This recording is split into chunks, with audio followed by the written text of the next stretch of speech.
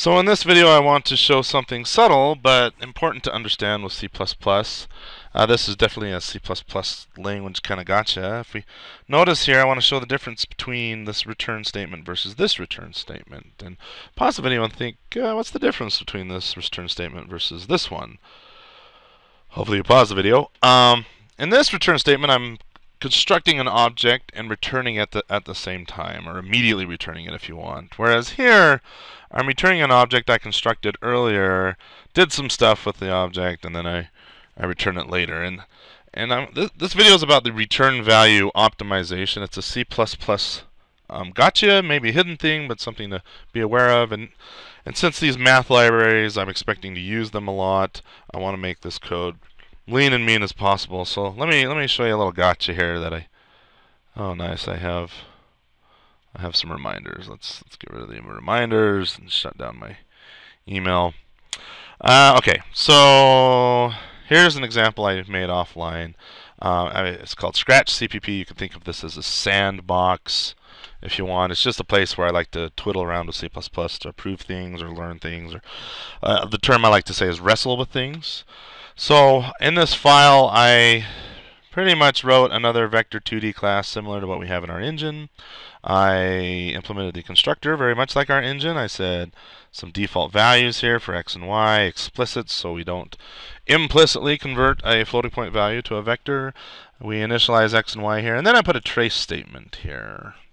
And then I added a copy constructor and an assignment operator, and they both do some work, but the important thing is that they print themselves. So this video I'm trying to show you when are these constructors called and why and so forth, and how can we limit the number of calls that happen.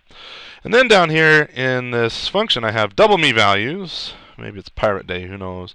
But I take an x and a y and I make a temporary vector, and then I say temp.x is x times 2. This x over here, I'm multiplying it by 2 and assigning it to temp. And then this y, same thing, y times 2, and temp y gets that, and return temp. So I am doubling me values, so to say, and creating a vector. Now, is this a useful function? No. All I'm trying to illustrate is the difference between this, returning the temporary, versus constructing the temporary right here in line. First of all, I'm going to run this. Actually, let's step through this. I'm going to hit F10. And we make a main vector which causes the default, or the default constructor to execute. You see here on our trace statements we have the default constructor. And then down here I just said, hey, by the way, we're still in main, so over here in main. And then let's go into double me value. So I'm going to hit F11 to step into this. F11, we're going to create a vector temp, so F11. And notice temp, where you have to call the default constructor for temp. I'm going to hit F10 through this because I don't want to step into the couts operator, insertion, F10, F11. And then we say temp x is x. I'm hitting F11 through these, or it's x times 2, so there's 2, and there's 4 because x is 1, y is 2, and so on and so forth. Then we return temp. Now watch what happens at this point when I press F11. Okay, what do you think is going to happen? We're returning temp. And down here I'm assigning that value into my main vector. Now note, we already called the default constructor for my main vector, so this is going to call an assignment. But then what's going to happen here? Watch what happens. F11. Where did we end up?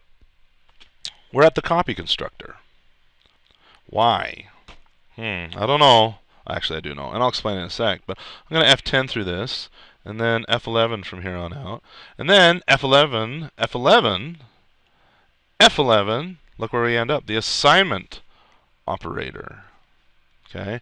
Then we go through this, we see out, and we do our assignment, return star this, and so on and so forth. Here is the output as it currently stands. We get the vector2d in main. Vector2d, that's the temporary inside of our function, our double me values function. Here's the copy constructor. I should have put an ampersand right there. And then the assignment operator. Okay, so let me shift F5 this. I'm actually going to control F5 this, get it in the console, let it run to completion. I'm going to store this away to the side so we can do some compare and contrast. Now let me come back in here. I'm going to Instead of doing what we're doing now, I'm going to, instead of making this temporary, let's just create the object and return it at the exact same time. So x times 2, y times 2. The result will be identical. But now I'm saying, hey, construct the object and return it at the exact same time. Not only is our code maybe a little cleaner and maybe a little leaner, but we're also returning this temporary, if you would, that we're creating. And at first, I'm just going to Control F5 this and put this right here. And then here's our old output. Let's put it side by side, maybe right about there. What's the difference? Well, looks like the one in main was still constructed. Let's use white here. One in main was still constructed. We still see that we're in main. We create a vector 2D object, but then we see the operator assignment. So the thing that's missing is this copy constructor call. Well, why is it gone? The assignment operator, the reason we have the assignment operator is, yes, we did an assignment right here. So we had to call the assignment operator. But why was the copy constructor executed in the original code? I'm going to undo this and get back to where we were at. This is called the return value optimization. I guess because it's part of the return value. But going back to this, oh whoops, let's go to temp. Here we create the object, we do some stuff with it, we return temp, and temp right now is in the stack frame of double me values. Okay, if you don't understand stack frames, I have videos for that on the C++ playlist. But basically, main gets called, and here's main stack frame. And then we call double me values, and part of double me values stack frame is to create this temporary object in here. But if we change the code up to do this, well, we're creating the object right as we return. And the C++ compiler does a little trick and says, you know what? That's fine and dandy. I don't need to copy that object out here. Before, what it would do is this double me values has to return a value, an instance of a vector 2D class so that it can copy.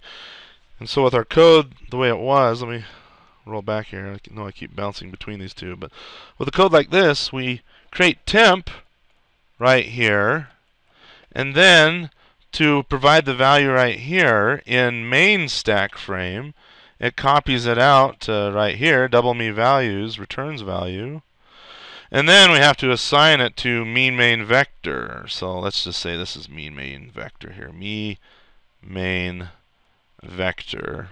Okay, this is double me values return value. Okay, and then this is temp here in double me values. But when we change the code to the return value optimization, compiler says, you know what? We don't need to make a temporary here. I don't need this temporary here because you're immediately returning it. I'll just stuff this value directly right here. So then we forego having to create this object, call the copy constructor, and so on and so forth. A little bit of an optimization trick. Very nice. And we still have to have this temporary for the return value for double me values. And then me main vector is right there. And so we still have to do a copy between these two. But we were able to, just by syntactically writing this code like this, we were able to miss out or not have to eat the cost of having that temporary object there in the stack frame of double me values. So I hope that made sense. Anyway, what's this good for? Well, let's go back to our original code. Notice here I'm using the return value optimization there, but I'm not using it here. In fact, are there other places we could be using it? I don't see it here. I wonder, well, first of all, let's just use it here. Now, here's the trade-off, though. I'm about to use this trick. It may be readable, it may not be. I think this is kind of readable how it is, and maybe readability is worth it. I don't know. You have to make that debate. Again, go back to a profiler if you really want to get into it. But I think for now, let's just do this. Let's use the return value optimization. Go right there. We can bring this closing up. Pop, pop, pop. Now here's an advantage. We have unit tests to back us up. So Control F5. Let's make sure all the unit tests still pass. Yep, we're good. Good time to commit, make a note, that kind of thing. Anyway, so return value value optimization. Just real quick, I want to go look at vector.inl. Oh, look, I just automatically naturally use that trick right here. Then I don't see anywhere else that we need to. So, okay, good. Return value optimization.